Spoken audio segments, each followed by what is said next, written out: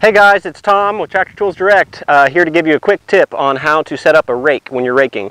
We just did one pass along the outside of the field to see what kind of adjustments we needed to make, and I needed to basically lower the machine a little bit closer to the ground. When you're tedding, it doesn't really matter that much. It can be a couple inches off the ground, and it's really just going to vortex affect all that hay up and spread it. Whereas raking needs to be at times a little bit closer to the ground to make sure you get a clean pickup of all the material, and what it comes down to is about 2 or 3 inches off the ground is what I have it set to right now, and it's doing a much better job at cleaning up the field. So we'll take another pass. If it needs to be a little bit more clean, I'll go ahead and lower this machine maybe one more notch closer to the ground with my 3-point hitch on float.